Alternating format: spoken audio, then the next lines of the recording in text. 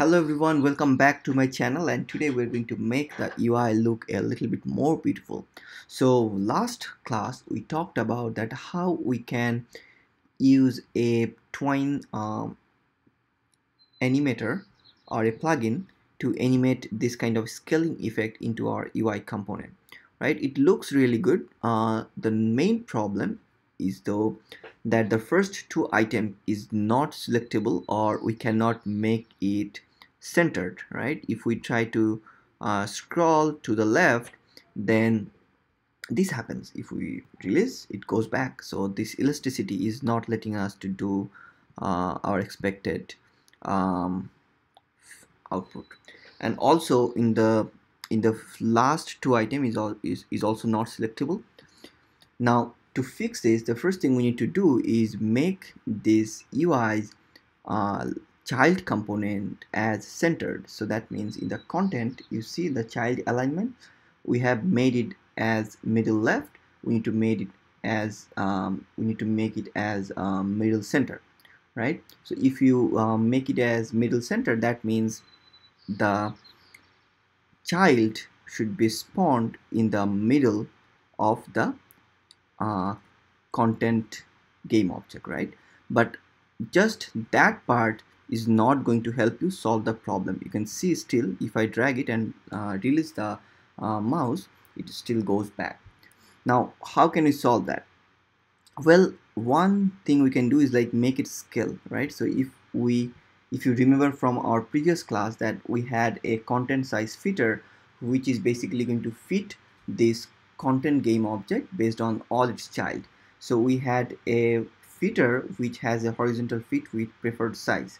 If we make it unconstrained and then make it a little bit larger, now you can see that if it was something like this, if the size was something like this, then we can browse through different contents, all the contents actually, right? So we're actually going to do that in this class. We're going to write our own content size fitter so that we can select the items based on the size of the content game object. Okay, so we are going to delete this and create a new component, create a new script, call it UI content fitter, and I'm going to drag it inside the script.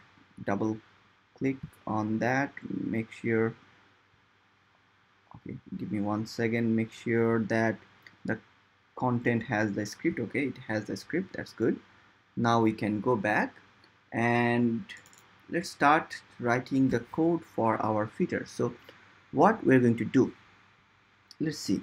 So we should first of all calculate that what is the size of this rectangle should be, right? And what is the size should be? The size should be based on all of its child, right? So we need to find out that what is the total width of this rectangle should be, given that it has all this child.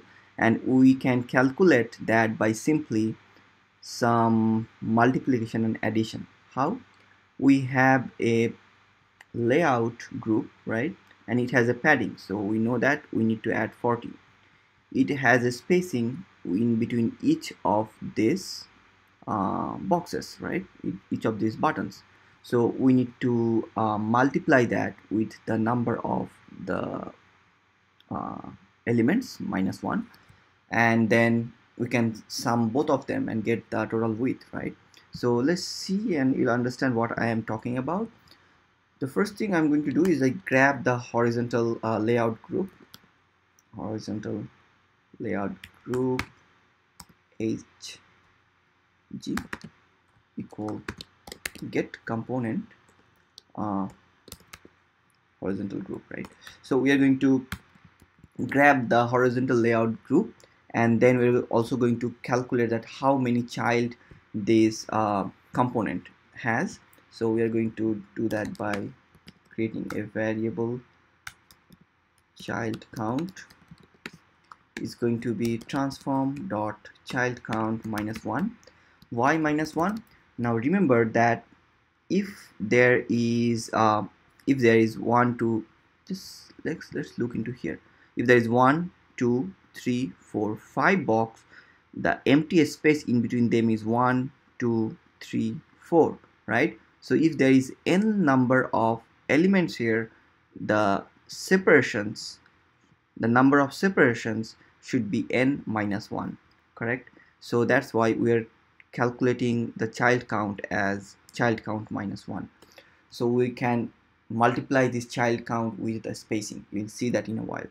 We also need the width of these buttons, right? So there should be if the width of one button is w, then the total width should be w cross n, when n is the number of elements, right?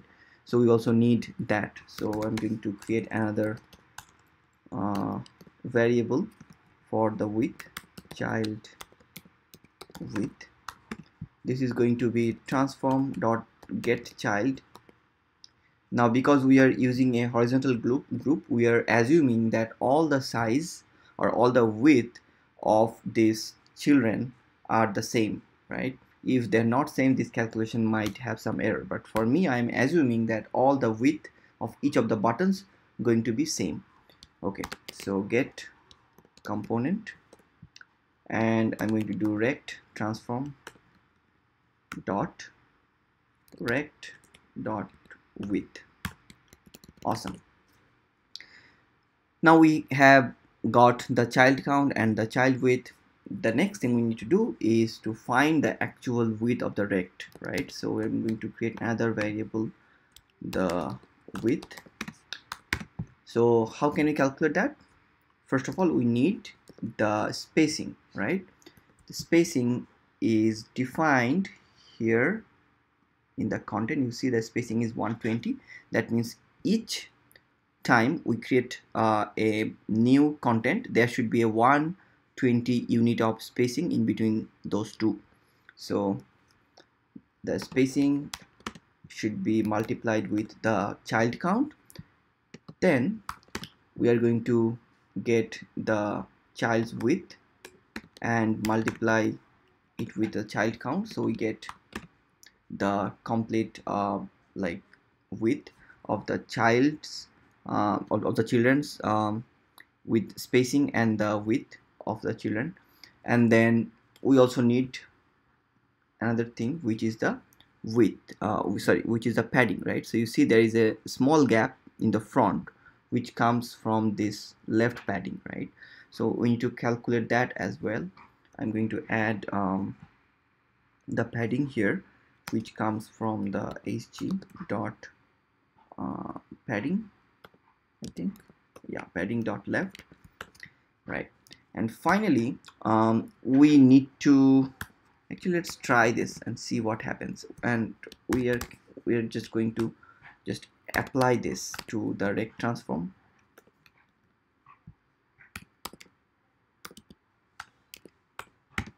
It should be new vector 2, and we only want the width, so which should be this one, and height should be constant, right? So we can just grab the height from here. What was the height for the content?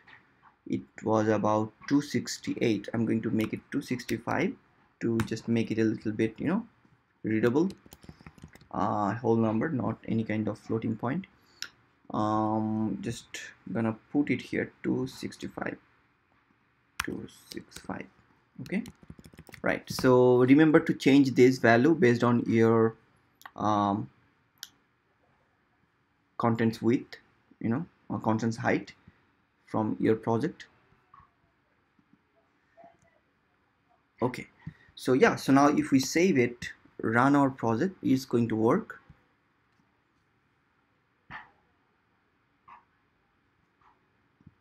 As you can see, it's actually working, right?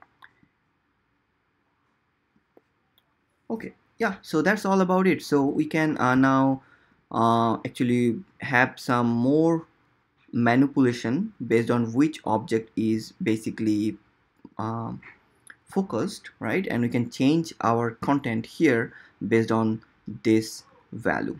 So yeah, I'll see you in the next class where we are going to add some graphics into these buttons, and then we're going to move on to more optimization and how can we upload different kind of models from cloud and use that in our game. So that's all about it. I'll see you in the next class. Bye.